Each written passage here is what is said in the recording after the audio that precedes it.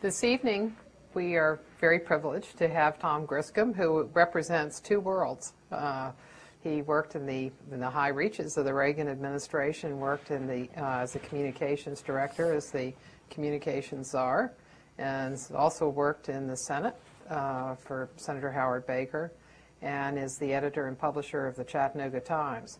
So you can really tell us how those two worlds intersect and what some of the pressures are of providing the public with the information that they need. In looking at your two positions, did you see information differently and what the public needs for information? Like when you were in the White House, how did you look at that question of what information the public needs, and how do you look at it now?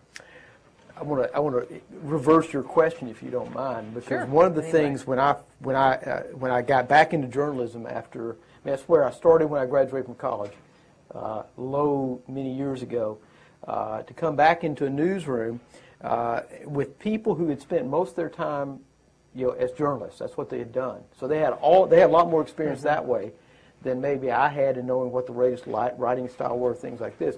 But here's the point I made, Martha, at the time. I said, I wish there were more people in journalism who had done what I did. I mean, I'm a hybrid. You don't usually find people like me who are allowed to come back into the fraternity, per se.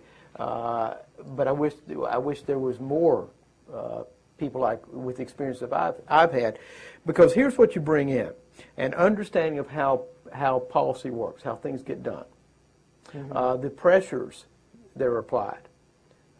The special interests, all the things that go in, and the fact that journalists get spun just as much as anybody else. They get leveraged by a phone call or somebody pushing a point of view. I said, if you can understand that what happens with the way stories are told, how you gather information. Now you're going to sit there and think that nobody influences me at all. And I said, let me tell you, I did. That used to be what I did. I will come to that in just a second. But it said, so step back and think about this. If you've got a story that's being done about, let's say, Bowater, which is a company that's down in our area. It's a paper manufacturer. And so you've got a lot of environmentalists that talk about what Bowater does, and, in clear cutting, things like this. And so you get this information, and your natural tendency is you're going to run with that without checking the facts. And you're not going to necessarily tell readers who is this group that's put out this information, who funds them, what is the agenda that they have.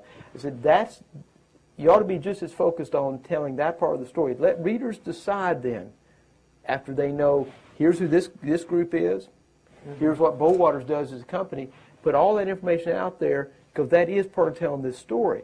I said, now, it's not that I'm so smart myself, but it's part of having watched how decisions get made, the influences come to bear as a White House or Congress gets ready to act on something. Shouldn't you be telling the whole story? And part of that, I said, comes from the experience that I had in government. Now, when you go back then, let me take the first part of your question. I think the most difficult part, and one of the things that we were talking about briefly with Tony Snow getting ready to come in as the new spokesman of the White House, is you have to understand it's a very different world when you're a reporter looking in than when you're a spokesperson looking out. And some of the very same people that Tony Snow has worked with, as a commentator at Fox News, are now adversaries. Not necessarily in a bad sense, but they're out trying to tell stories. And so relationships change. And what a Tony Snow is trying to do is to take a set of facts and present them from an administration's point of view. You're an advocate now. You've got to sort of take a set of situations and try to pitch them as best you can. And the balance that he's got now, I think any good press secretary's got to understand, or a communication person who, inside a White House, is where does your credibility start and stop? Yeah. I mean, we went in during Iran-Contra, and we had some clear understandings of would we ever go to a point where you knowingly told a lie? And the answer was no. And I think that's why today, I consider today, and you and I have had this conversation before, and say at no point in my career, which was, as you said, was in the Senate and then in the White House, did I knowingly put out information that was not credible or was not factual. And because at the end of the day, all you have is really your own reputation. Right. And whether that matters or not, it should. And then you have to decide if it gets to the point of whether, if you know there's information you've been given that's not accurate, do you put it out or do you say, I can't do that? Because then you have a choice. And I think the choice isn't that you go out and scream and get yourself in the media. The choice is that you decide that, I'm going to go do something else. But just because I can't deal with that, I'm not going to put out something I know is false. But what responsibilities do you have, as a communications director or as a press secretary, to dig down and find out what the facts are? Because it's very difficult to do. You just, if you talk to a public affairs person, which, they have regular calls with public affairs people, and they're going to always give the rosy picture. Right. And so how do you dig into the bureaucracy and make sure that you're getting what you need to get? Well, that is hard, because if you're in the White House, I watched the story developed about about turning over the ports right. and the port security to a company in Dubai. And I kept waiting for somebody in the White House to say it was vetted, but if there are so many different interagencies that touch a decision, and what it says is that the White House staff didn't function. Right. Because there is a coordinating position inside the White House where all this comes together. It does rise to the top because here's the President of the United States. You expect that he will know. But there are so many different people and players that if you're, what it told me was that the way the White House was set up to operate, there were a couple missing pieces. So you needed to, somebody needed to come in and sort of look at that and decide.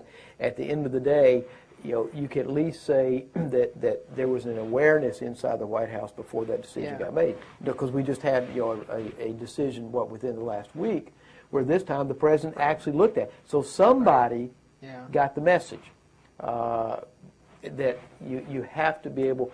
Because in the White House when we were in there was a staff secretary, and that was staff secretary's job, move paper.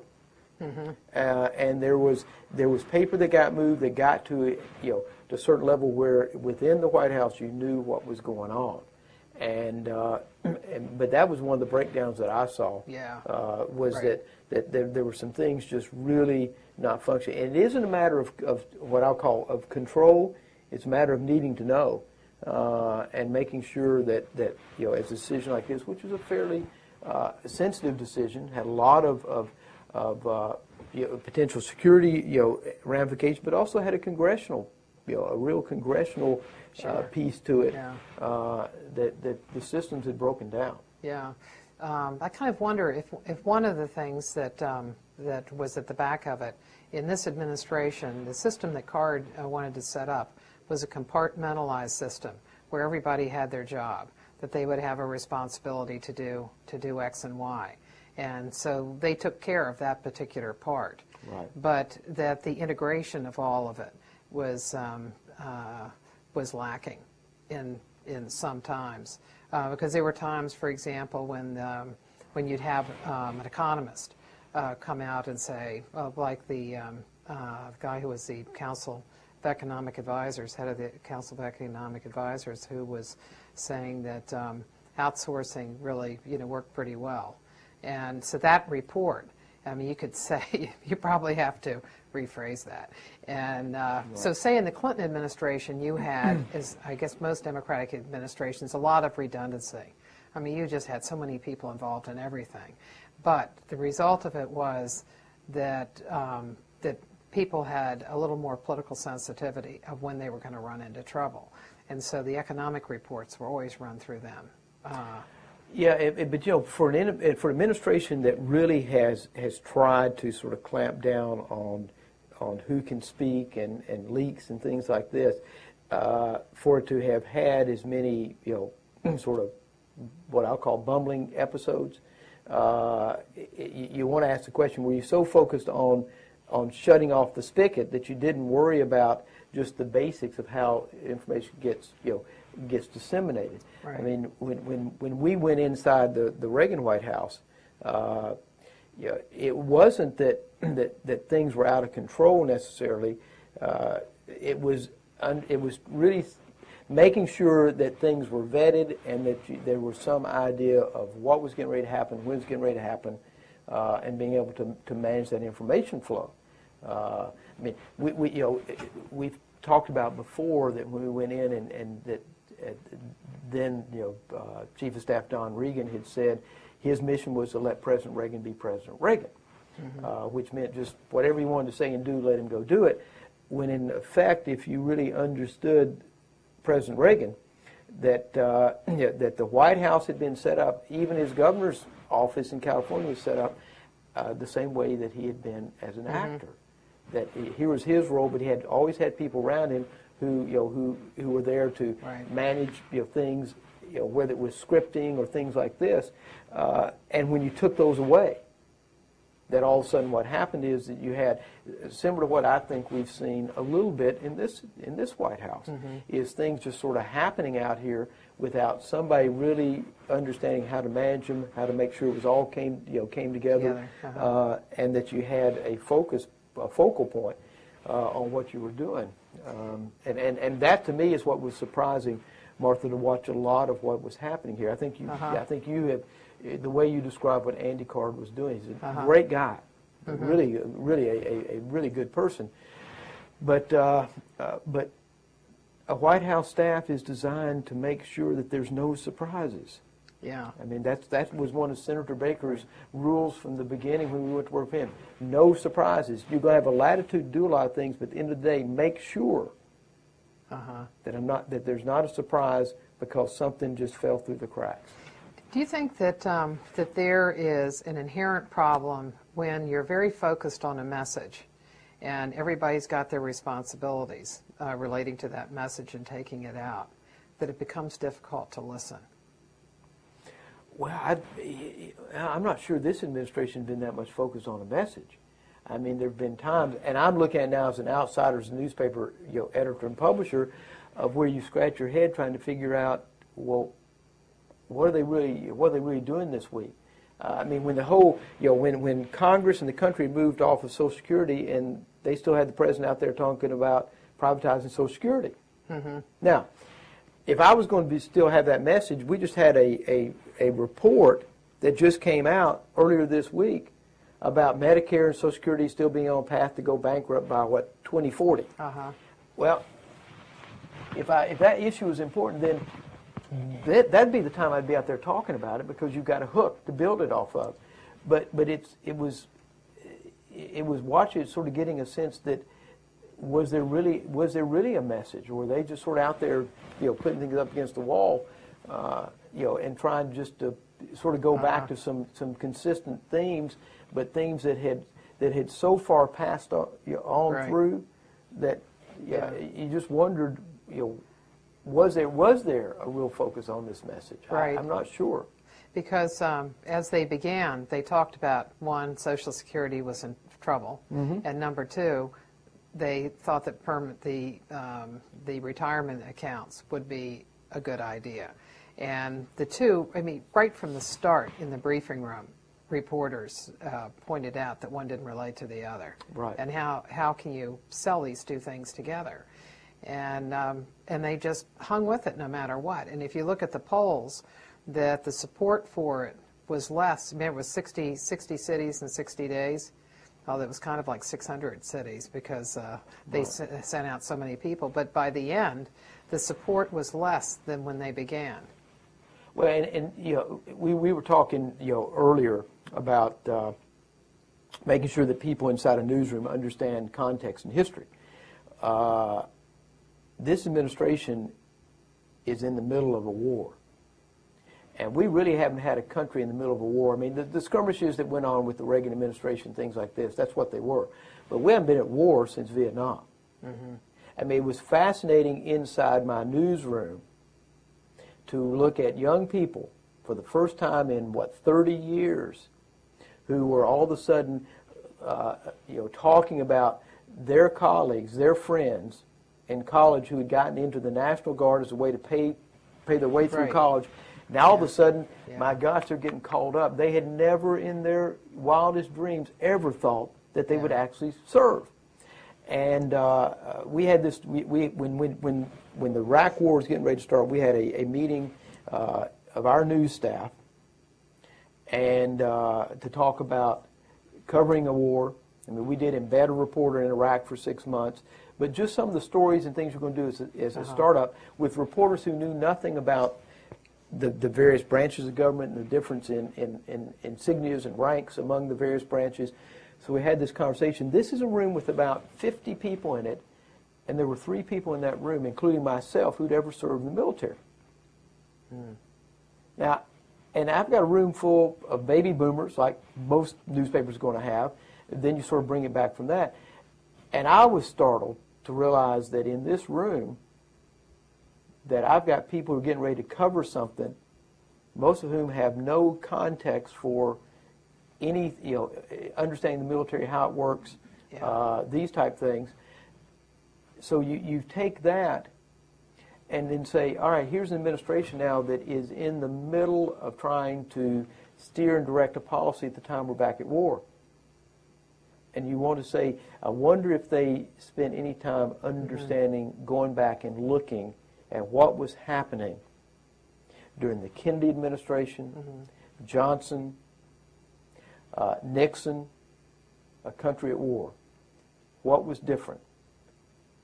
Could you get people focused on other things than worrying about, what's going on, in that case in Vietnam, now it's worrying about what's going on in Iraq, and how do you sort of put that in context at the same time you deal with other issues.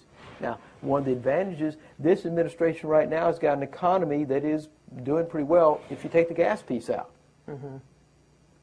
But if you look at their numbers are in the tank. And partly because I don't think they really have been able to understand how to talk about the war in Iraq and to sort of bring a focus to it at the same time that they're trying to push. I mean, it seemed like such a separation. Say, I'm going to go out and talk about Social Security reform at the time that you're fighting a war in Iraq. I mean, it was sort of like this just gigantic disconnect. Do you think part of it, too, is that the White Houses reflect a president rather than complement it? That no matter how many people he hires, those people are going to reflect his strengths. So say in Reagan's case, you all had a really strong communications operation, and it was just state of the art. But then when Bush came in, George H.W. Bush came in, he was not interested in communications, and he let all of that go. He didn't even talk to the people about staying on because he wasn't interested in that. So he didn't have an operation like that. He had a press operation in Marlin, was great, but it really was just a press operation, give out the information rather than do the other. And that in this administration, while the president is interested in the whole concept of communications, his idea is you make decisions and you tell people what the decisions are. You don't go through explaining what were the alternatives, what was the problem, how did you get there. And if the president's not going to do that, he has a staff that reflects that as well, that they can't be better in that than he can. I think you're right. I mean, one of the first things Senator Baker said when he went as chief of staff for President Reagan, he said people need to understand, that Ronald Reagan is president, I am not. And that was important because at the time that Senator Baker went in, President Reagan had had surgery, Iran Contra had happened, he had been out of the public eye for months. And his former colleagues on Capitol Hill in the Senate were thinking that, well, Senator Baker was going to come in and he's basically going to be the de facto president. Because President Reagan had vetoed a highway bill. I mean, we're talking about pork today. I mean, come on. I mean, again, I go back to context. I mean, here was a highway bill that was just chock full of stuff. President Reagan had vetoed it, somewhat symbolically, and Senator Baker's former colleague said, we know that when he gets there, he is going to convince the president that this is a bad idea and that everything will be okay. Well, didn't happen. They overrode the veto. and it was about as negative a reaction to Senator Baker as as you could imagine, because his former colleagues said, "Well, Don Reagan would have been better than this," and that's when Senator Baker said, "Well, they have to realize he is president, I am not." And I think, and that's to your earlier point, there is this misconception at times that, well, the person in the office is sort of there as a figurehead. Well, no, he's really the President of the United States, and that's where it all revolves around that. And you're right. I want to add one piece, though, to your description of what happened with both Bush 41 and then Bush 43, is the communications today are so different than when we were there. I mean, we were there in 1987, 1988. If you look at what has happened with the explosion of the Internet, with the communication that is instantaneous, and so therefore that you don't have the same amount of time to sit there and ponder something before it gets picked up and it's moved someplace else. You didn't have bloggers then.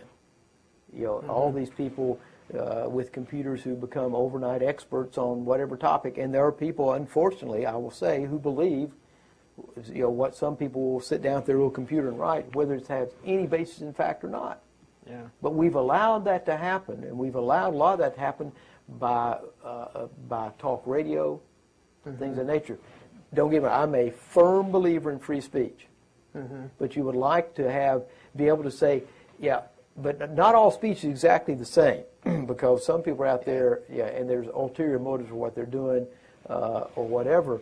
But I think communication has changed so much. The way you get messages out has changed so much that when Ronald Reagan would talk about, as he did, I'm going to go speak directly to the American people. I'm going to bypass Congress, because you remember those days when Tip O'Neill was Speaker of the House, and that he felt like, well, the House is going to try to block some, so I'm going to bypass all of you all, and I'm going to talk directly to the American people. He would do it. Had a great mechanism set up where they could get a response vehicle that would just flood congressional offices with reaction. Yeah. It was all a political operation. Right. Well, today, if you say I'm not going to talk to the to the media, let's say to the mainstream media, well, it doesn't really matter, because there's so much there's so many other ways to capture events, to have people covering something, to get it out there so quick that you have to have stayed up with that, with the way information gets transmitted. And it isn't just what is on the networks or the New York Times or Washington Post, this type of media. It is so diffuse now that if you don't understand how to work it, remember the regional news conferences that presidents used to have. I can remember this with President Carter, where he'd bring correspondents up from newspapers around the country. Yeah. Well, you don't need to do that. Look at what we're doing tonight. A White House today, if they're not sitting down using this kind of technology, which they're not, to say, I'm going to string together, and we're going to bring the President of the United States or these policymakers right into your newsroom. We're going to do instantaneous ed boards. But that's how you take the message, and it's how you work it. That's how you sort of get it, and I think in touch the kind of people you're trying to reach. But you've got to be willing to understand how information gets out now, and you do give up a measure of control. But I'm not sure there's much control left anyway, Arthur, with how broad the spectrum is that you can communicate today. But don't you need that White House press corps? I remember I was in College Station, Texas, when the energy plan was released, and the article in the College Station Eagle was written by Terry Hunt, who is at the White House for Associated Press. And and if you look at the blogs depend upon newspapers, and a lot on what's going on from the White House, if White House reporters writing. And you look at cable, where is cable getting its stuff? It's getting it from newspapers as well. So newspapers are still very important, and the people at the White House are critical. And so you've got to deal with them. You do, except I think that the media is going through such a transformation, and we're not sure. I don't think anybody knows yet where it's going to end up. White House press corps had personality and characters. I'm not sure the White House press corps today has the same character and personalities. And I think that's a step down. Doesn't mean, you know, the Sam Donaldsons of my time could really get under your skin, but Ronald Reagan used Sam Donaldson as a foil, just like Sam Donaldson used him to sort of build his career. There was this give and take, and it'd get people angry, but it brought a personality and a sense of character to the press corps. Now it's just, I have to say, it's somewhat bland. And it's not saying they aren't good journalists, but I think, unfortunately, it's reflecting what's going on in the media. I mean, if you look at a lot of the network news now, if you look at, are there real correspondents necessarily on Capitol Hill, or do they more have producers and things? They'll run somebody up there every now and then to cover something. Yeah, it's more the latter than the former. Used to, Capitol Hill was the proving ground for somebody to move from there to go to the White House. And it's you know, what you've seen over time is a squeezing out, because newscasts have become more entertainment oriented rather than some of that biting edge. And I think cable has caused part of that, but also I think some of the other competitors, like Fox, have forced the other main networks to sort of move and shift direction with a large, with what they do. And I worry about that, because I think that you've got to, the role of the media, not just the newspapers, but the role of the media is to serve in that watchdog role. Is to be willing to ask the questions, be somewhat aggressive at times.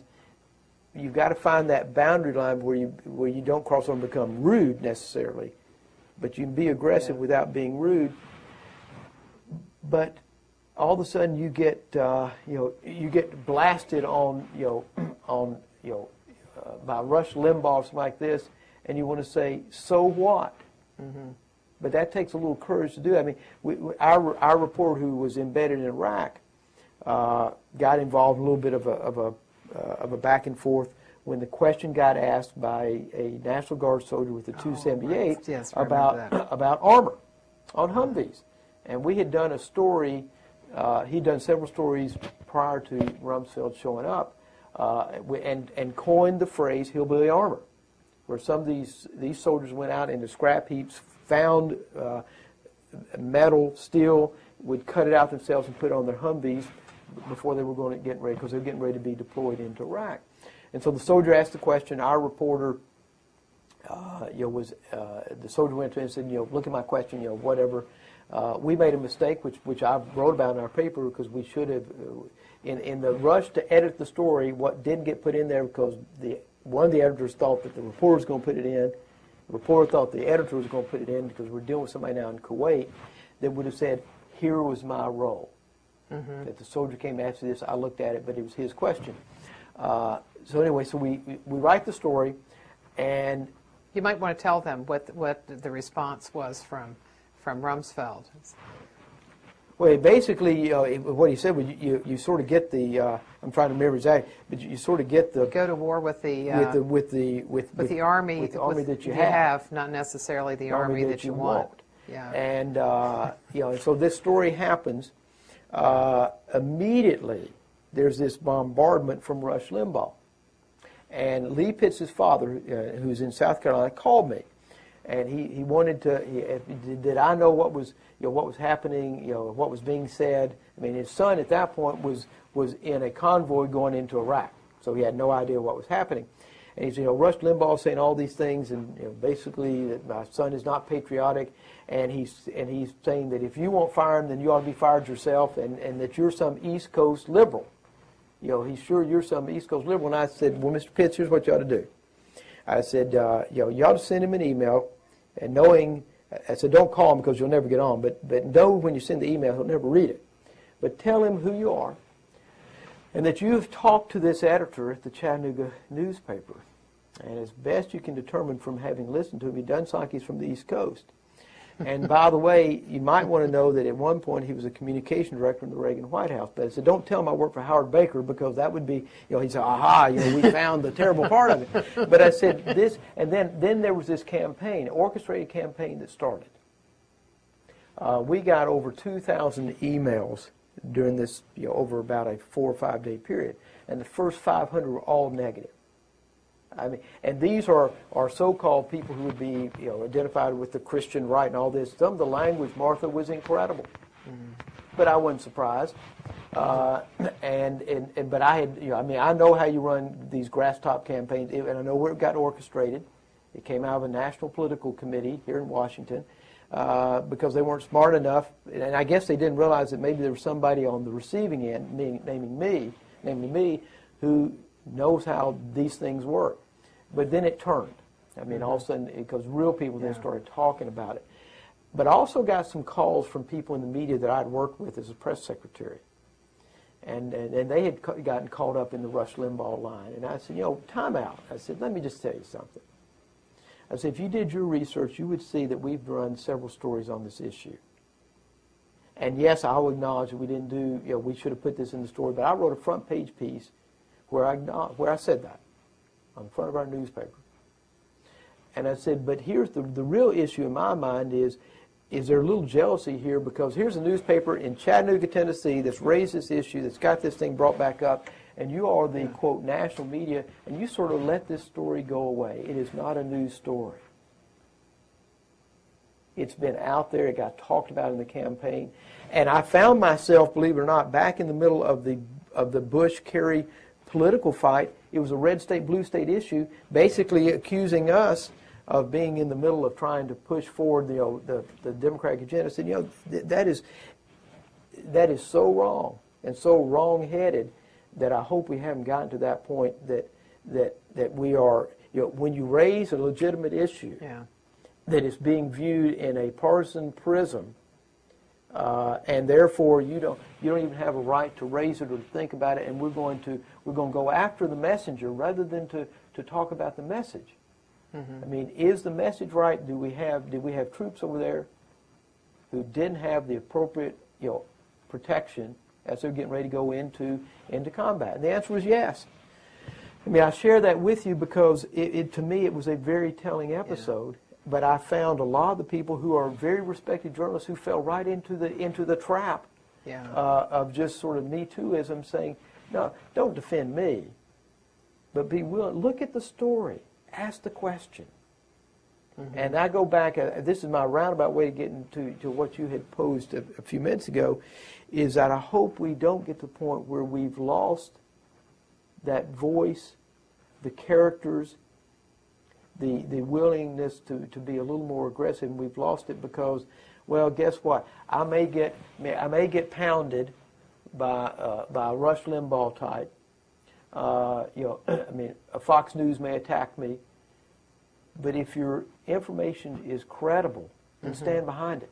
Now, if you make gross errors, then you ought to be called to task for it.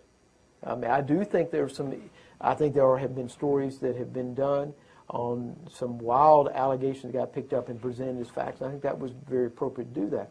But don't become shy because somebody may raise a question about what I've written or said. So do you think that that information has increasingly, particularly say from the time that you were in the Reagan White House, that information is no longer neutral, that people tend to look at it through their own prism?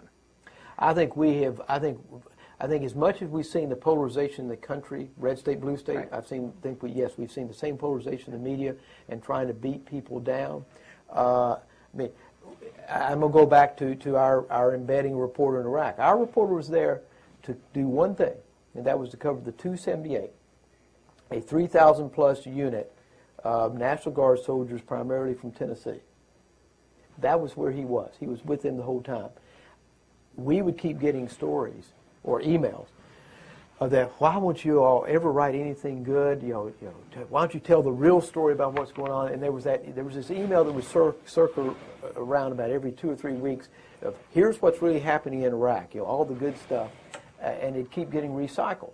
Mm-hmm. And I said, if anybody looked at what we were writing, we didn't have a person in Baghdad. We didn't want that. The stories for us to tell, because it's the only place you're going to find these stories were about the troops from Tennessee that had been deployed.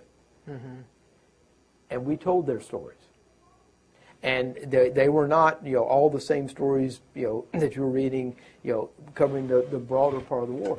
And I'd sit there and I'd write, columns every so often, in response to these faceless emails that come in about the media in this country doesn't tell the real story. And so then you're not reading what we're writing, because he is telling the real story. He's telling it from the voices and faces of these soldiers. And it was about going into communities and working with them to reestablish hospitals and things like this.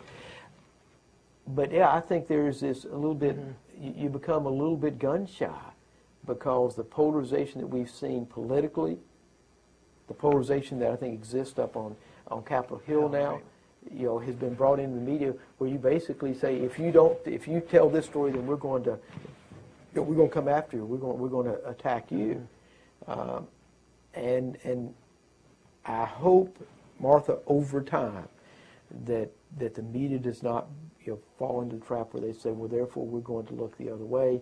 We're not going to cover that story. And because if that's what happens, then we've really made a mistake. Do you think that's happening at the local level, or is it more at the national level? I think it's more at the national level. I think at the local level, you've got. I think you still can see the ability to tell the stories because they're closer to home. Mm-hmm. These are people that that you live with, you think about, but you don't find the same stark contrast that are being. I mean, at my newspaper, we will get a lot of people who will criticize us because we use the New York Times news service. Our newspaper, part of our merged paper, is where the New York Times started. Adolph Ox started in Chattanooga. So the New York Times news service has been part of the newspaper and will always be. I will get emails saying, well, we're going to stop reading your newspaper because you use the New York Times news service, and we know that they're biased. Mm-hmm. And I said, thank you very much. We're going to keep using it because they're good journalists. But so on national stories, yes. Mm-hmm. But if we do a story, we had an election Tuesday in our community, and a longtime sheriff for 20 years got beat by somebody in a primary, and you couldn't tell enough of that story. People were interested in it. Mm-hmm. But it's a local election. But if you get to the national piece, then you see, I mean, all of a sudden you pick up some of this overhang that's out there that you see, particularly in Washington, in the Washington community. And we were talking before our session began about the concept of convergence and right. What is going on in the newsroom today and what you're doing to try to bring a lot of different pieces together. And can you talk about it, because it's one of the main things that we've talked about in the course of how our newspaper is going to survive. You've seen a lot of growth in major news organizations. A lot of family-owned papers that now become part of big chains, and then those big chains are publicly held companies, and so you get this. What is your latest quarterly earning? The paper I work for is part of a 7-newspaper chain that's still family-owned, privately held, which is great because you can deal with the cycles, and there are cycles in our industry just like there are in other industries. And so we're able to sort of work through that and continue doing the things that we ought to do, which is to offer good, solid journalism every day. The part that concerns me more than anything else is we can be doomsayers, and we can predict our own demise by telling people that newspapers are Or we can say, look, circulation's dropping. We got to be smart enough to figure out how do we keep doing what we're doing, which is, is providing, journalism and covering important stories that people need to know. And so, how do we go do that? How do we keep making sure that we can provide that? Which means you step back and you realize that in local markets, it's newspapers that drive what people know. So I've got a newsroom, that's got journalists in it, and if you start from the premise that if we can't figure out how to provide the income, the profit stream that supports those journalists, then what does happen over time is they go away. When they go away, then television can't fill that void. Radio, we know won't fill that void. So journalism in this country basically diminishes. I do not think that will happen. But I think we've got to be smart enough to understand and be willing to bring inside newsrooms. I mean, Martha, when I came back and I've spent 30 plus years in some type of communication. I spent 9 years in a corporate communication job and have done PR, all this stuff. But one of the things in the corporate job that I understood was profit and losses. And so when I came back in and said, here's what we're going to talk about. We're going to bring some management tools in. We're going to actually do performance reviews. Because people all know how they're doing. They also know what expectations are there. But we also are going to be willing to talk and use the P word. We're going about profits. I mean, first time I raised that in the newsroom, you should have seen people's eyes say, oh my gosh, they sort of did this. We're writers, we write stories, we get to go home, we don't have to worry about where the money comes from. I said, well, yes, you do. Doesn't mean that you write a story to get an advertisement. We don't do that. But you need to understand good journalism can be sold, meaning content sells. You can sell content if you do it right. And so what we then embarked on, and really focused on it this past year, was how do you sort of reconfigure what we do, which is produce content. The traditional model, as newspapers is, here's the newsroom. You put out a print product, and then everything else falls off the print product, because we know that radio and TV steals our stories. It makes us angry every day, because we do all this hard work, and they read it like they had been doing all this work, and so we're going to show them. We're just going to sort of hang on to it, and we're going to put a little copyright symbol up there, that forces them to say this news story came from so and so. It doesn't work. So then you have to step back and say, okay, once we get over our ego and we accept the fact that what has gone on forever is going to continue, and that is that they're going to rip off our stories and use them. But guess what? That's what's happening with a lot of the search engines. They're ripping off our stories and putting them out. Everybody else is their own. Yeah. So you get past that and say, what do we do?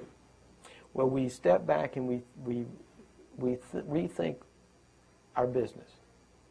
And you start with the basic point, we produce content. And content has value. People want content. If you look at what's going on,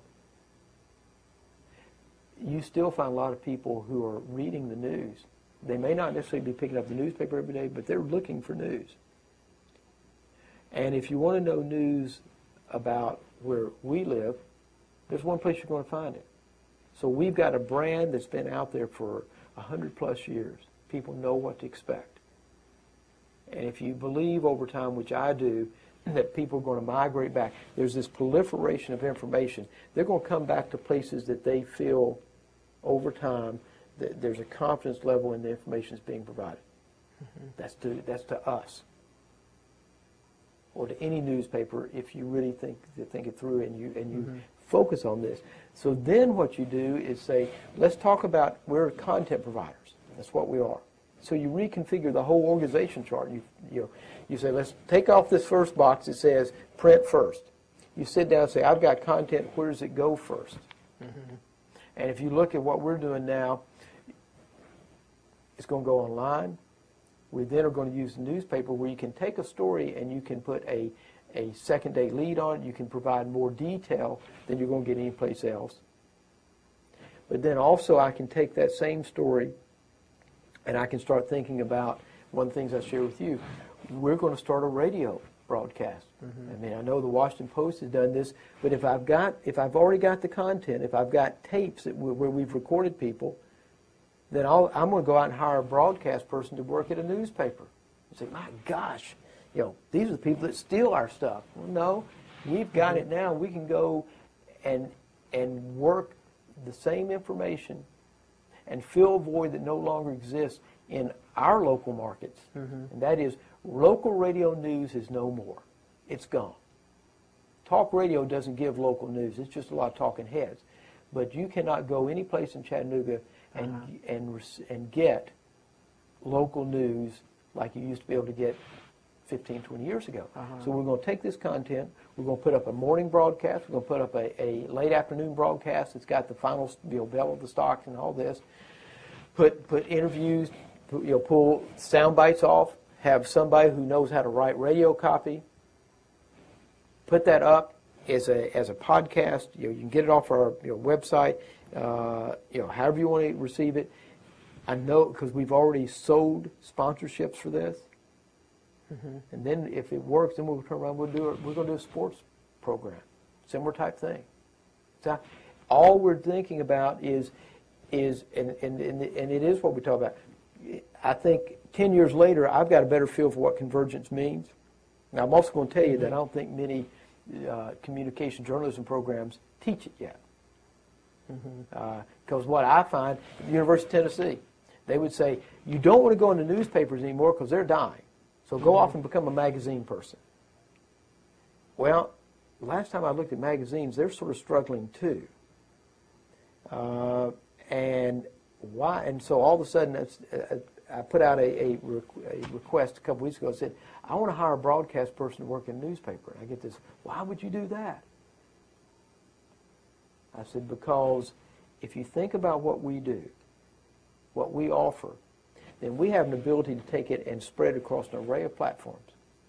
And what I haven't created is gone out and built a brand new building where I've got a little team that sits here that does internet, a team that sits here that does broadcast, a team that sits here and does newspaper, does print. And then they all three sit at a table, Martha, and they fight over who's going to put it on first. Because the newspaper person says, this is my story, it ought to be in print first, so I don't want it out here. Nobody's going to see it. What you do is you bring them all together as one entity, and you think through and say, I've got a story and I can now take it and tell it in different ways. We're working a project right now. And again, we're not doing things that much different than you'll find at other newspapers and other news organizations. We're doing a multimedia package right now as a first step into this. And when it comes out, we're going to offer print, audio, still, and video. And we're going to tell the whole story. We're going to learn from it. And we're going to say, okay, we know now better how to do this, but we're not going to necessarily go out and start and become, video camera people. My still photographers don't necessarily do that. But if we can see how it all works, then we can probably team up with somebody who does have that skill and attach them to a story. So what I'm now doing is I'm giving you, film, giving you TV, radio, and print, all in one package, in one place, with the same story, and it's all being put together at one time. That's where that's how I think it all finally evolves. And it doesn't mean that TV stations are going away or anything like this. What it does mean is that if you are smart enough and you have content will sell years ahead. And we've got to be willing to say, do I believe people still read print products? Yes, I do. But I wanted to offer it to you and to that person I don't know today who's out there in the way that you'd like to receive it. But I want you to know it's coming from me, and if we're smart enough, we know how to sell that, and the revenue's there that supports that core group, those journalists that produce, that are important to remain in place over time. That's where it all starts. And so does it depend on advertising in each of those segments? Or it does, but it also depends. Well, for example, when we started we've got 2 podcasts up right now. We sold them before they went up. And so part of it is it's the advertising people also have to rethink how they go out and sell something. And that's also part of this. It's very different to say I'm gonna go out now and I'm gonna offer you this audio broadcast once a week. We do one. It's on entertainment, but it's local entertainment in our market. interviewing local bands and offering music that you can download, things like this. And you got to be smart enough to know, okay, I'm offering this. Now, who are the natural people that you would talk to advertise? And I'm going to show you the demographic I'm going after. And I can come back and show you because they go in and they link into this, so they get it every week. It's rethinking it, very different than saying I've got a product that I can tell you this many people see it, which is the print product, versus I'm trying to walk you through a very different way. So advertising people also have to be brought along, and they have to rethink how they make their money, how they make their commissions, because a lot of them are a little reluctant to sell an internet piece because it's very fluid, and it is harder to quantify the eyeballs there than it is being able to say here's an audited survey on your circulation, but you can make it work. I mean, what we have seen since we moved to a much more aggressive internet strategy, our unique visitors and page views have they've gone up about 25% every month since we moved in this new direction. And so we know the content works. Now you got to be smart enough to know how to monetize it. Now, do you work with local television? We work with local television on weather. But what I found is that we're further ahead than local television with what we're doing. Which, I mean, and not in terms of just how gathering the content. We're ahead of local television in our market in terms of some of the management and personnel issues. Because I mean, it is very. You basically are telling people, or trying to bring them along with you to understand that we need to do this. You still got a great job. We're just going to ask you to rethink how you do what you do. For example, when reporters come back now, think about it like it being a wire service. We're putting out a quick update, which maybe is 30 to 60 words that goes out, but it's part of the process of time management. What you're doing is, rather than coming back and sitting for an hour or two, doing whatever, you sit down, you get organized real quick, you write a short, very short, summary of your story that gets posted on the website. But it's your beginning of organizing your thoughts of the story you want to tell. I mean, and so that part was, once we got to that, because the first question I got was, you're asking me to do more, but you're not going to pay me more. I said, well, you're right on the second part at this point, but we will pay for for the quality of what we get. I mean, we're not going to starve people at all. But what we're saying is, it's managing your time. And sure enough, that's what happened. Now, the radio piece, the reason I'm going outside, that's a much different proposition, because that's much more work intensive. So that's why I'm bringing somebody new in to do that, because that really would have changed. I mean, if I've got a reporter on deadline and they've got an audio tape and they've got to make a choice, they're going to choose to get the story done that's getting ready to go in print, versus sitting there and fiddling around trying to find the interview that they did with you, and it may be somewhere in this 45-minute tape. And so that's why we did go out and bring, are looking for somebody new to come in and do that. When you look at through your whole career, the kind of information that people get about the operation of government, and that's dealing with the government itself, what kind of information it does provide, that it allows to be pried out, but also what news organizations give to the public. Do you think that there is a golden age of information, and if so, when? Well, let me make one other point to your question. The other thing I find, which is a little disquieting, is a lot of people get turned off and tuned out on the latest political story. I mean, they really don't want to know that much about, the ins and outs of immigration reform. I mean, somebody will do a story that in 1986, when Senator Simpson and Senator Kennedy passed the last immigration reform, that we are now seeing play out what didn't get cleaned up in 1986. The issues of today are left over from the '86 Immigration Act, and trying to deal with, do we have illegal immigrants who ought to be in this country? Should they be sent back? What do we do about the borders? I mean, these are issues back in '86. But to get into this, you can find people saying, I mean, when Senator Baker came, when he and I spent some time together last week with Senator Kassebaum, who's Mrs. Baker now, the three of us were talking about, because they both were around and seeing that debate when it was occurring, and we're talking about and remembering the '86 issues that clearly at the time you wanted to pass something, but you knew that you hadn't done the whole job, and we're seeing it now. But to get people to say, boy, I want to write about this, and it is hard to get that story done. If somebody says, this is a process story, I really don't care. And when you see the biggest story 2 days ago was Anna Nicole Smith being able to go forward with her case. And somebody, we were sitting in our news budget meeting, and my wire editor had it down there as the last subject matter, and he said, well, a lot of people be interested in this. I said, well, then they can find it. And we put it inside the paper, but if somebody can put this on the front page of my newspaper. Because I said, I mean, there was a lot of other things going on.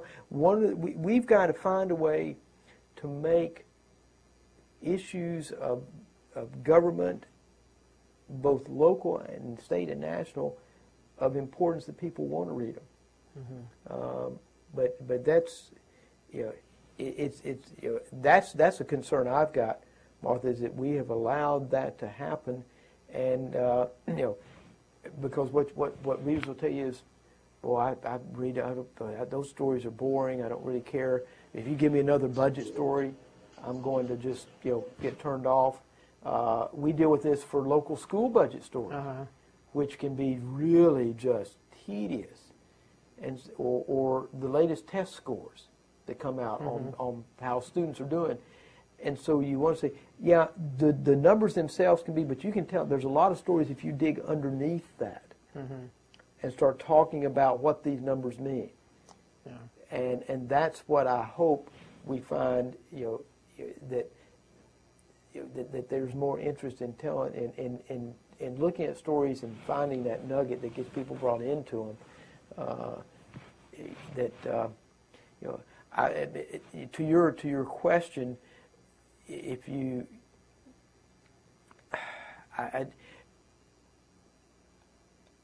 I think the nature and character of how people feel about politics and politicians is reflected in the way information is provided to them. I mean, when you are caught up in everything being partisan and stark lines being drawn, that then the tendency is you shy away from those stories. You don't want to deal with them. I was, one of the issues in the Senate race in Tennessee this year is whether one of the candidates is, when he ran against Bill Frist in 1994, was he pro-life or pro-choice? And I went back and looked at a book Senator Baker wrote prior to his running for president in 1980, and it was talking then about the abortion issue. I said, now, this is an issue that's been out there for a long time, but is the most important issue, of a nuance between whether you were pro-choice, pro-life. Some people disagree with me on this. I said, I think I'd rather have somebody saying, let's go back and talk about the situation with gas prices and why have we not spent the money, done the things necessary to have the investments, or have we made the investments? What is it, and why are we going to do anything different this time that we didn't do 20 or 30 years ago? That's an issue that people, I think, really understand, except I can draw stark contrasts and divisions among people if I keep talking about abortion, because I can overshadow an issue like, are we really serious about trying to find our way through a dependence on foreign fuel supplies. I mean, and it's that to me is part of what I think we're missing right now, and don't find the desire for people to go out and really work those stories. Let's go to some questions. Towson?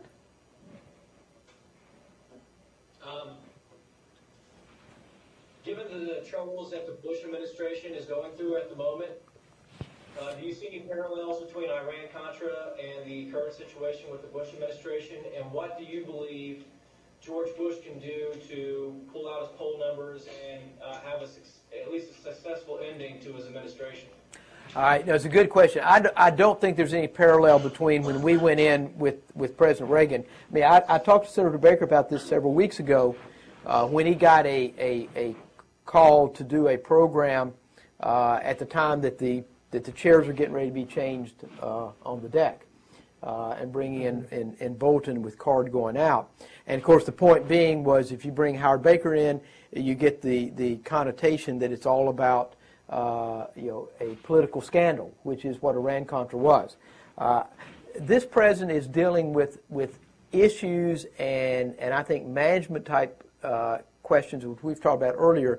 It's not so much of a political scandal a la Iran-Contra. Now, we consider, and you can point to, well, you've had the questions about leaks and wiretappings and things like this, but they haven't raised themselves to the level that Iran-Contra raised itself, where you had a very serious time of looking at whether the president potentially is going to be impeached over things like that. So that to me is a separation point between a political a political dynamics, political scandal that prompted the Don Reagan going out and Senator Baker come in to the changes here. I think what you have in this case is I think it's important after a period of time that you need some fresh faces, some fresh ideas, some fresh thoughts. The White House is a tough place to work.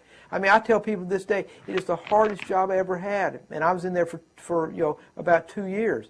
It is living in a fishbowl.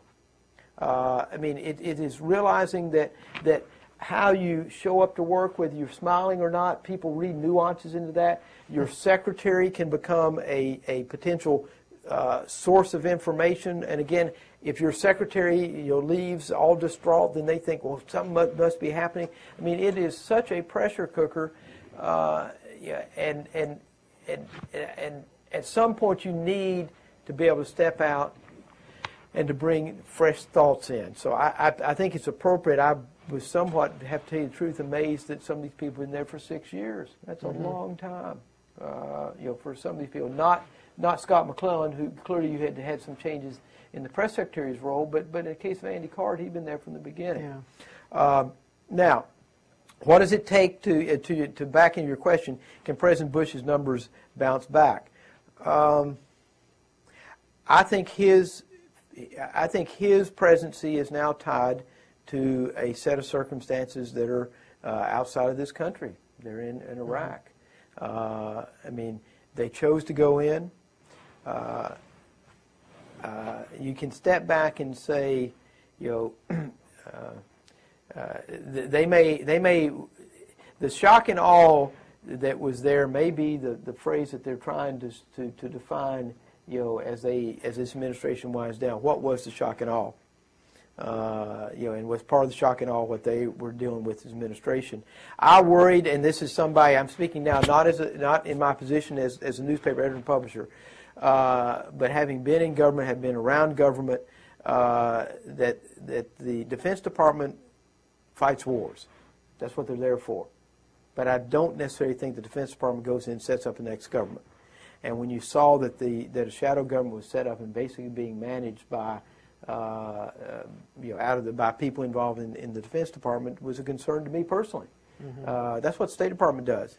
Now, if you think the State Department are people who are a little squishy, then you ought to deal with that right up front.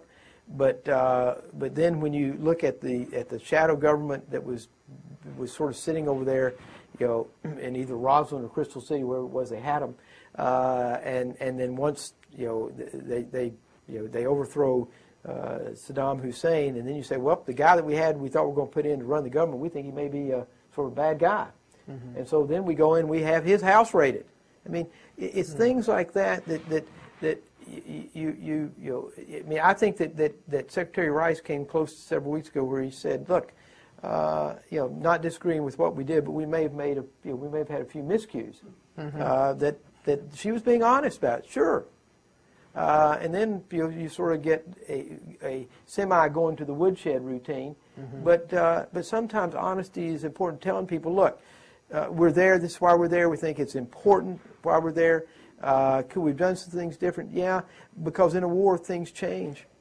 I mean, the tactics on a field change as you go through it. And that's so. My answer to your question is, I think the Iraq War, how it plays out, is going to shape this presidency, and it may be that this presidency doesn't get totally shaped until it's over, and the next president is in the White House, and we see how all this ends up. I mean, that's what's there. It's hard to imagine that this country is going to get. I mean, we talked about this earlier. Really get focused and worried about Social Security reform when you're fighting a war in Iraq, because I think that's where a lot of the energy, resources, and money is going right now, and you can't ignore that. And I think the war in Iraq has a lot of broader ramifications than just what's going on in that country. We're seeing it play out a little bit. I think in terms of energy policy, I think we're seeing it play out in terms of just our relationships. On the world stage with other countries, and so I think it is a very it's a very real issue. It's a very defining issue, and I think that is part of what that this administration has to figure out how they're going to manage it and deal with it. But it is, I think they're tied into that. The question I've got is what happens in November this year. I think it's going to be a fascinating election. I think it's a great one to cover. And I'm happy to have the perspective I do, because I've got an open Senate race in Tennessee. Bill Frist's seat is up, and I think it's going to be a fascinating Senate race where Congressman Harold Ford, a Democrat, is running, and it's a very tough Republican primary in Tennessee right now. I think it's going to be one of the seats is going to be watched nationally as well. So I hope I answered your question as best I could. Right. Do you have a question?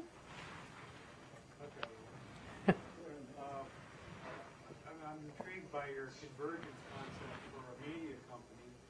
Do you think that's a model that might be usable and adaptable to the White House in terms of the way that they communicate with the nation? Did they hear the question? Did y'all hear that question about convergence? Yeah, he has a microphone, right? Do you? Oh, you didn't bring it. The question was, after we talked about convergence, could you see the convergence idea that I sort of laid out inside a news organization working inside a White House? And I think the answer to the question is yes, but I think Martha touched on it earlier that the Clinton team, whether you want to say it was a war room or whatever, I think they had put together a lot of these pieces and had figured out how to really communicate through a number of these devices. That this administration, they're still there, but I don't think they're as interested in doing that. But yeah, I mean, what I'm talking, I mean, a White House has such a powerful podium that they present information from, that not to take it, you just sort of say it's a missed opportunity.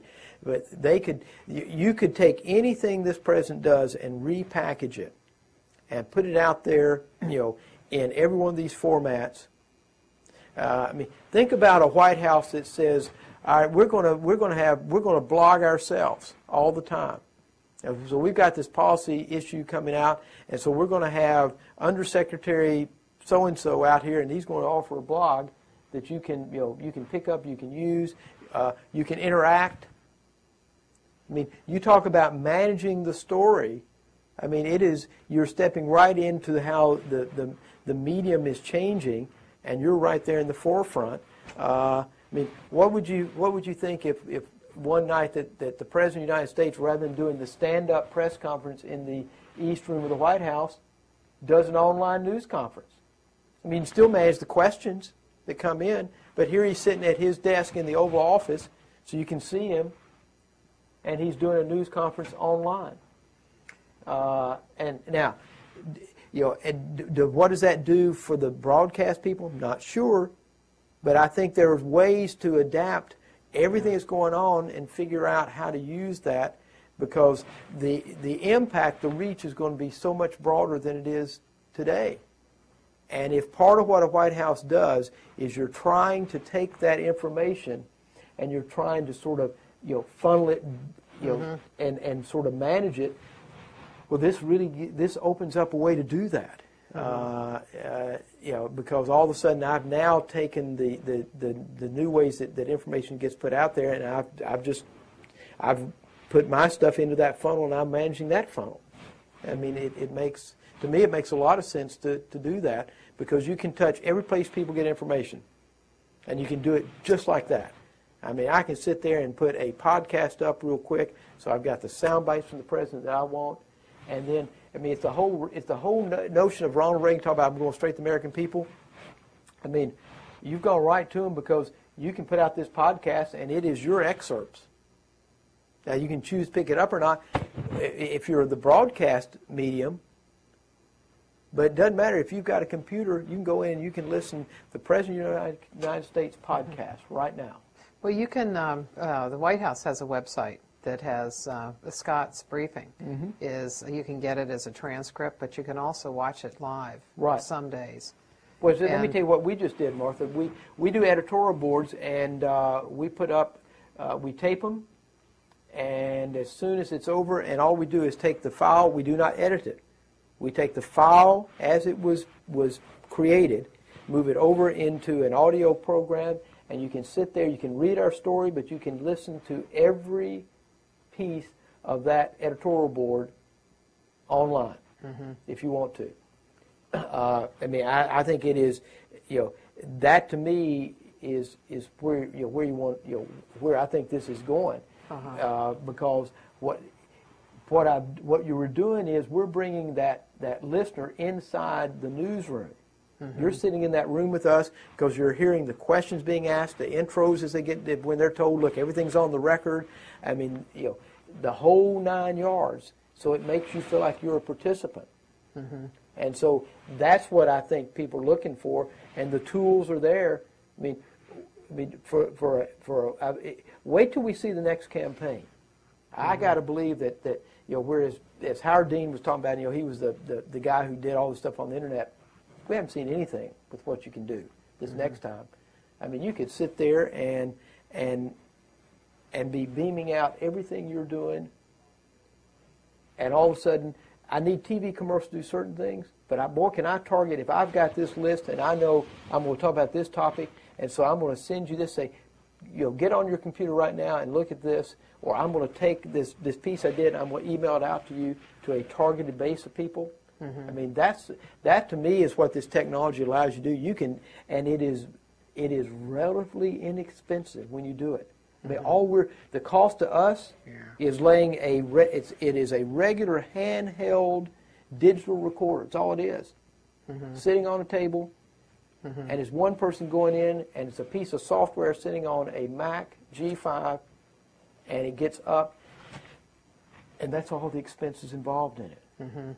I know that somebody was telling me last week who was involved in campaign politics that there's a lot less money that is going to be spent on advertising because there's so many ways of getting there. Well, one thing that tell us about is, as an editor, how do you feel the White House's presence? What kinds of things does the White House do to try to get to your newspaper? Absolutely nothing. I'm serious. Nothing, and that's just been amazing. If I was there, and this is great because I consider I can be the Monday morning quarterback, knowing what the tools are available to me today, compared the tools that were there when we were in the White House in 87, 88, I could, if I'm looking at, let's take CAFTA, for example. We have some hosiery mills down in Fort Payne, Alabama, that were really worried about what was going to happen to them with CAFTA, and with jobs, and with with socks and things that were going to go then, out of their plant in Fort Payne, Alabama, down to Central America. Why would I not have said, well, we're monitoring this, because it's easy to monitor, not hard at all, and so we're going to say, we've got so-and-so and this person in the administration, we want to come in, we're going to give you an opportunity to talk to them directly. Now, I've got a Washington correspondence, one thing, but we can do it. Can you all take it online? Because we can do an online news event for you. And the answer is yes, we can. And I bring that expert in. Whoever it is. There is still a lot of glamour when somebody says, "Wow, guess what? So and so with the White House, talked to me today." And it is important. I'm not trying to denigrate that. Although it was amazing me in the White House to see some people who would love to have a White House operator place to call, because they knew that whoever's on the other end would take it, because it's the White House calling, and that was their thrill for the day. And so, enjoy it while you can, because when you get out here, they're not going to talk to you for 1 minute.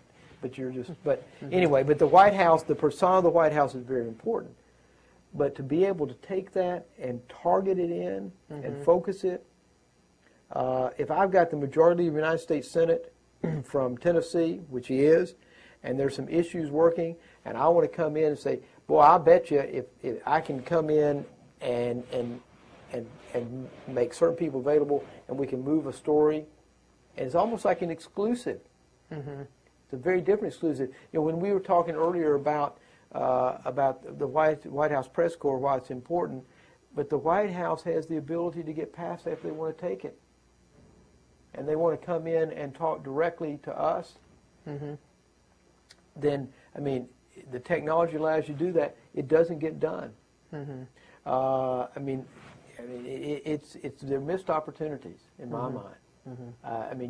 You really would like to be able to sit back and say, I can manage an issue, I can manage a message, I can figure out, something that really is important to your readers, and I can target it in and give you certain people to do it. It's out there.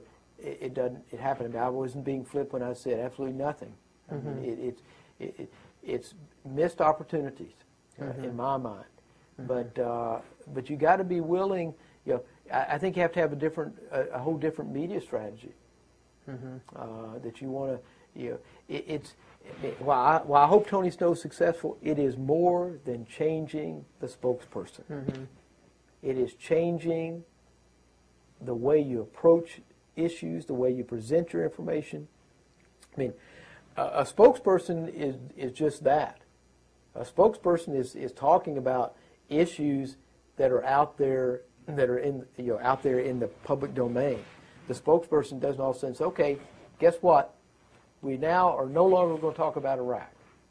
Can't do that.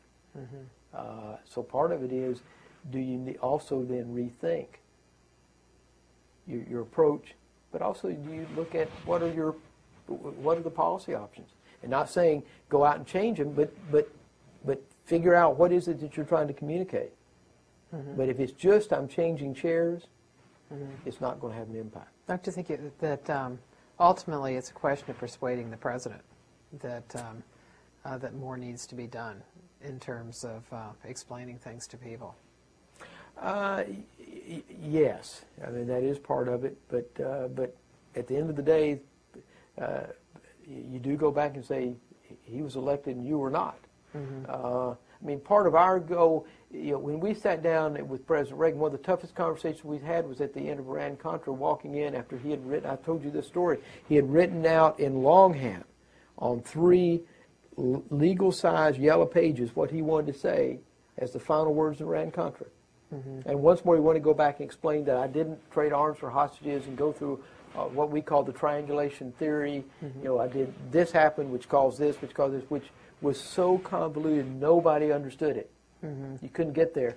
And so we sat down, and he read this speech. We were sitting up in the family quarters of the White House. He read this speech, and Senator Baker turned to him and said, "Mr. President, it's a great speech. You can't give it." And he said, "Here's what we got to say." And what he did say, if you go back and look at it, was, you know, the buck stopped here. Mistakes were made. It's time to, you know, da da da. Said that, and the issue was over. Yeah, because he said that that he really believed that that he hadn't done That's right. anything, but then the facts seemed to say otherwise. That's and then correct. he went on, and it's very yeah, it was very interesting. But he said that he had done it. Yeah, but that's what you have to do. Right. But if President Reagan had wanted to say, "Nope, one more time, I'm going to try to convince people I didn't do this, which caused that," then he was the president. He could have said it. And you know, I mean, that's, you know, that's, but what you hope is that in addition to some new players, that I have no sense, Martha, let me just be very honest about it, of what advice and counsel this president receives. I've got to assume it's pretty good. But I hope that part of what is the change means that there's other, you know, other voices that are going to be at the table. One of the things that I find, and it isn't just in a White House, I mean, I've seen it recently in Chattanooga, is that anybody who serves in an elected position needs to have somebody that's the contrarian, that will sit there and say, I hear you, but I want to make sure that you have this point of view as well. At the end of the day, the person's going to decide what they want to say and do. But you need that balance point, and you got to be willing. I mean, part of what I did for Senator Baker, I've served part of that role for him, and he would get angry with me at times in his own way. But then, you know, several hours later or whatever, you might come back and say, you know, I didn't like what you shared with me, but yeah, it sort of made sense, and we'll do such and such. But that's part of the job. Is you've got to be willing to lay out the range of options and have a tough enough skin that you can get it taken off every now and then. But somebody's got to do that. Because there's too many people in government who are yes people. They want to sort of put the finger up and sort of gauge what does the person want to hear. That's important, but you also got to have the people who put up the finger also and says, but I also got to make sure you get the full spectrum of what's there, so you know everything that's going on, and as you make that choice and make that decision. Towson, you got a question?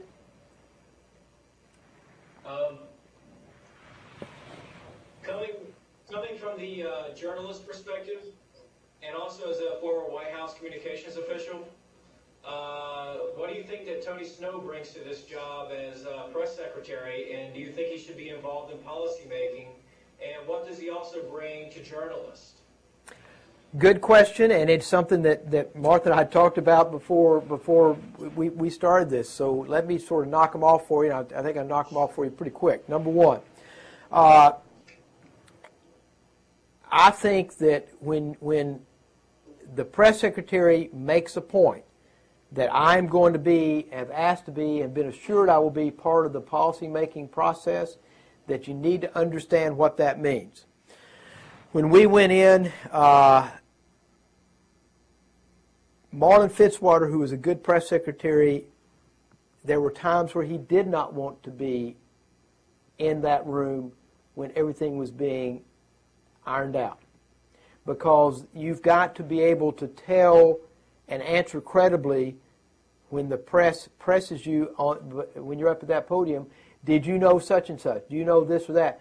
And there is a fine line between being credible and lying. And you've got to really walk that line carefully. So if you make a point to say, I was sitting in that room when that decision was made and they ask you a question and you sit there and say, I do not know, then your credibility is in question. So I think he's got to find out where that balance point is, and how to do, because the two parts of that work against each other. I mean, we were talking again before we started that when Larry Speakes was in the White House in the first Reagan administration, and the Grenada launch happened, and he got asked a question, he basically misled the media. And he got really, really criticized for it. And because it's sort of got acknowledged that he knew, and he purposely had sort of misled him. And so I think for Tony Snow, it's admirable he wants to be part of the party. As a communication director in the White House, I was not that person that stood behind that podium. I was much more involved in a lot of these decisions, but my job was to sit down and figure out how you communicated it, you used the various levers in the White House, how you would go out and do events and things wrapped around it, what the president was going to say if you had a Rose Garden event. I did not have to stand in front of the media and ask the question, do you know such and such? That is a real sticky wicket. Number two, it is also very important for Tony Snow to know as he goes in that he is no longer a working journalist. He is now a spokesperson for the White House. And that relationships that he has, and that are important relationships to him, whether it's with Fox News or anybody else in the media, they're very different that first day he stands behind that platform. And that this journalist who may be his longtime friend, when he asks a question, or if they're out someplace having lunch, and he asks him something, and if he volunteers something and it appears on TV that night, or appears in a wire account or something, and he says, my gosh, I thought this was off the record, that person says, but you didn't tell me that.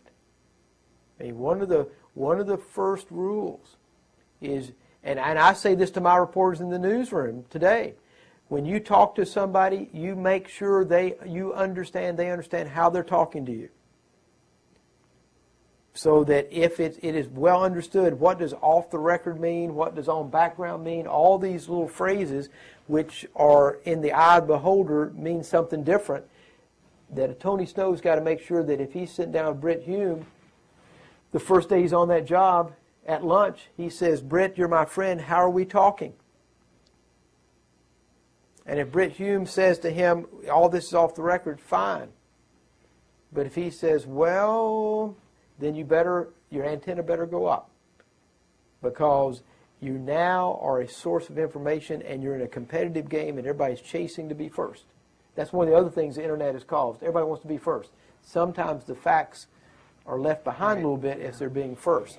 But that to me is a second part of this, is understanding the relationships that he has had before, and that those relationships are very different now, and that he is talking to people in a very different way.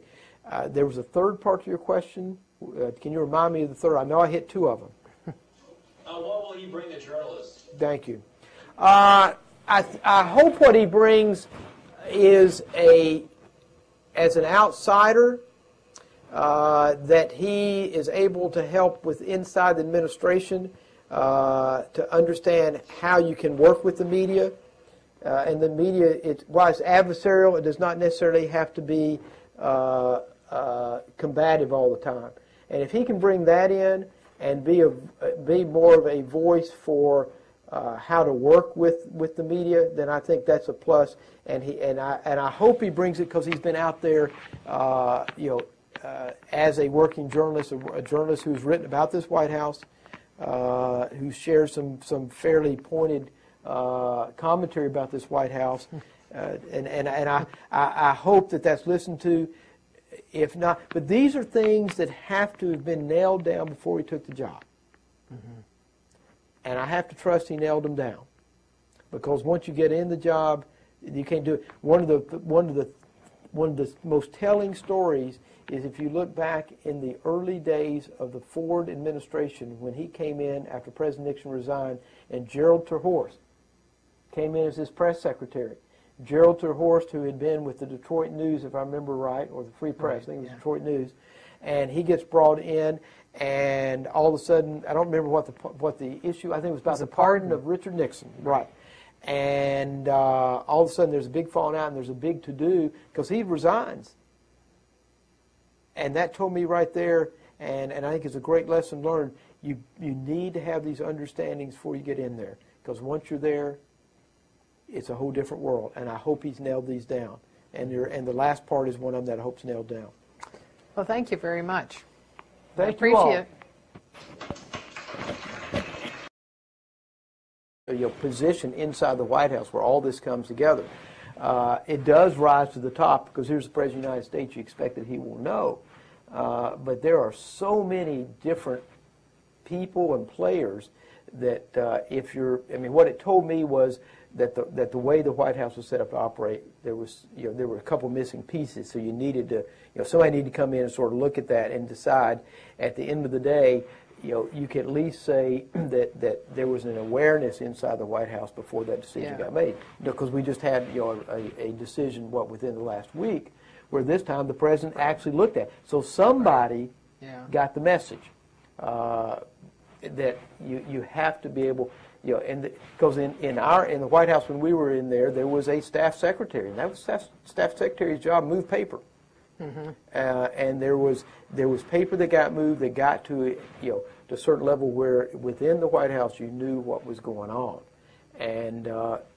but that was one of the breakdowns that I saw. Was that there were some things just really not functioning, and it isn't a matter of what I'll call of control. It's a matter of needing to know. And making sure that as a decision like this, which was a fairly sensitive decision, had a lot of potential security ramifications, but also had a congressional, a real congressional piece to it. That the systems had broken down. I kind of wonder if one of the things that was at the back of it in this administration, the system that Card wanted to set up was a compartmentalized system where everybody had their job, that they would have a responsibility to do X and Y. And so they took care of that particular part. Right. But that the integration of all of it was lacking in some times. Because there were times, for example, when you'd have an economist come out and say, like the guy who was the Council of Economic Advisors, head of the Council of Economic Advisors, who was saying that outsourcing really worked pretty well. And so that report, you could say, you probably have to rephrase that. And so say in the Clinton administration you had, as I guess most Democratic administrations, a lot of redundancy. You just had so many people involved in everything. But the result of it was that that people had a little more political sensitivity of when they were going to run into trouble. And so the economic reports were always run through them.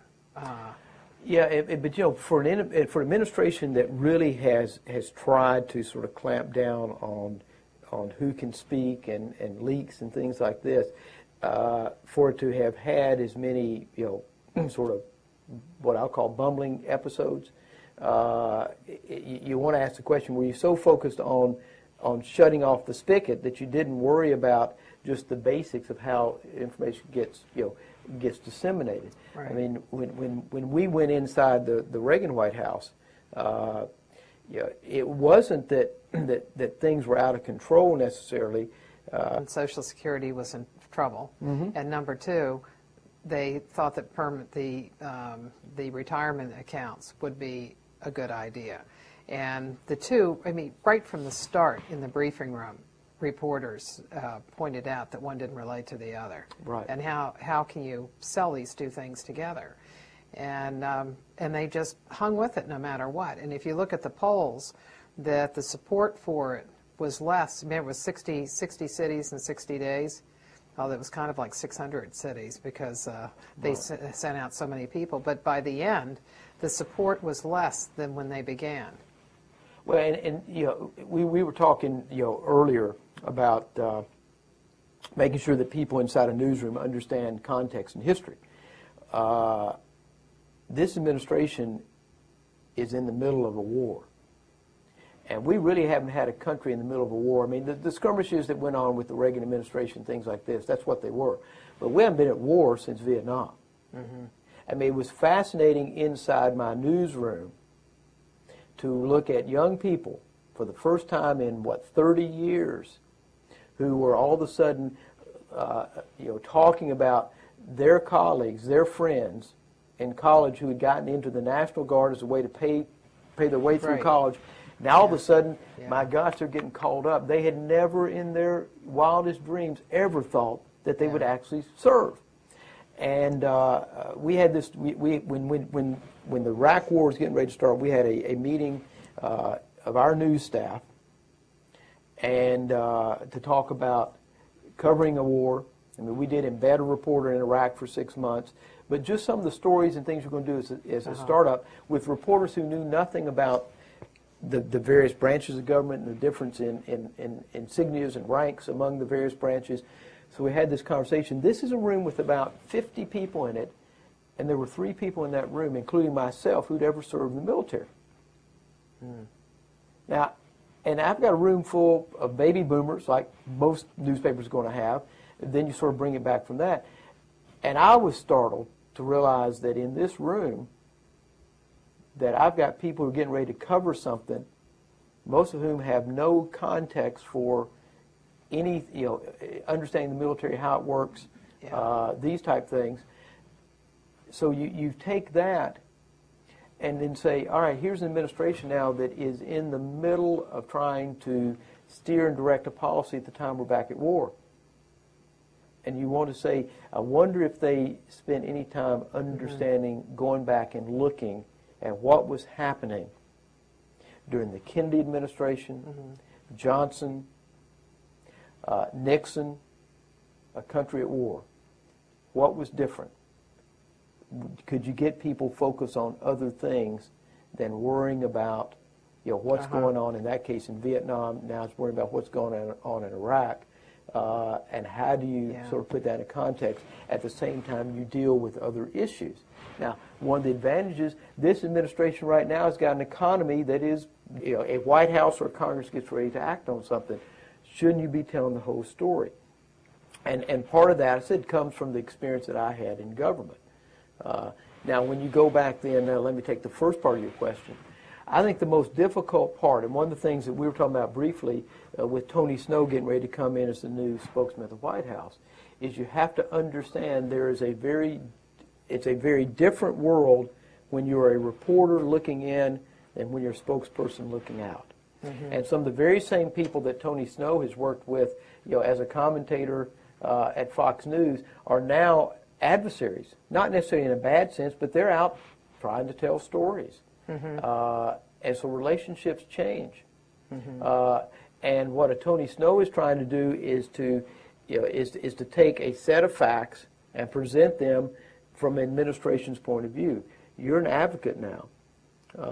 You know, you've got to sort of take a set of situations and try to pitch them as best you can.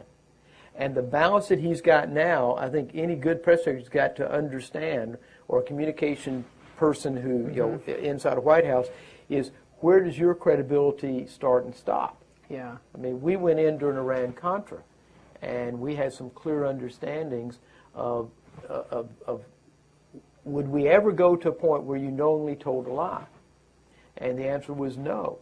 And I think that's why today, I consider today, and you and I have had this conversation before, and say at no point in my career, which was, as you said, was in the Senate and then in the White House, did I knowingly put out information that was not credible or was not factual.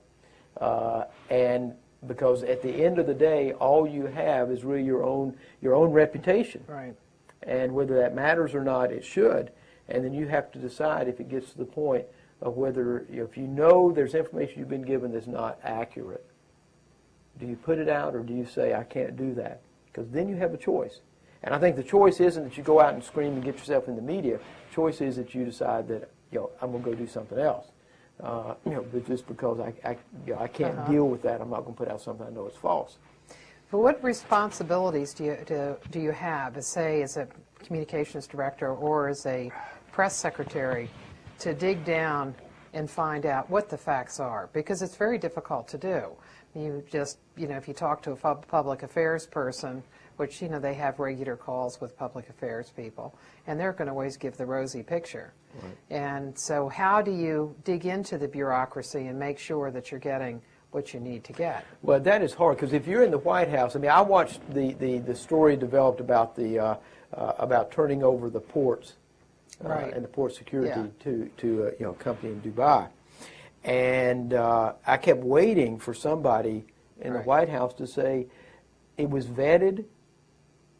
But if there are so many different interagencies that touch a decision, and what it says is that the White House staff didn't function. Right. Because there is a coordinating. This evening, we are very privileged to have Tom Griscom, who represents two worlds. He worked in the high reaches of the Reagan administration, worked as a communications director, as the communications czar, and also worked in the Senate for Senator Howard Baker, and is the editor and publisher of the Chattanooga Times. So you can really tell us how those two worlds intersect and what some of the pressures are of providing the public with the information that they need. In looking at your two positions, did you see information differently and what the public needs for information? Like when you were in the White House, how did you look at that question of what information the public needs, and how do you look at it now?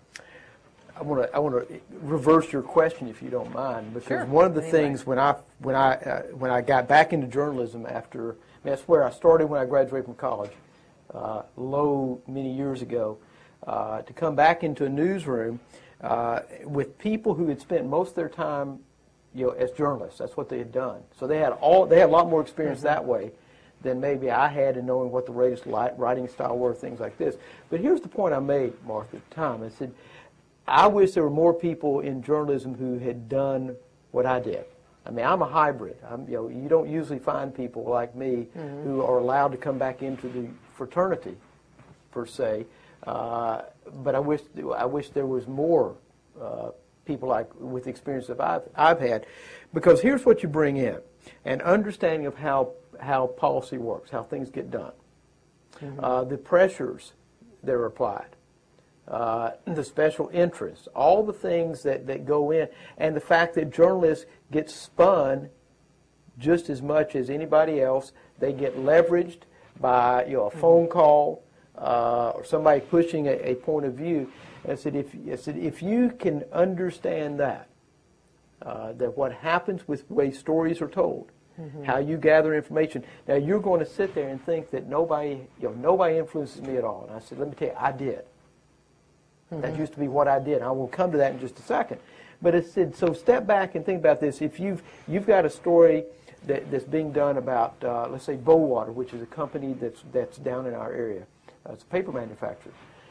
And so you've got a lot of environmentalists that talk about what Bowater does, in clear-cutting things like this. And so you get this information, and your natural tendency is you're going to run with that without checking the facts.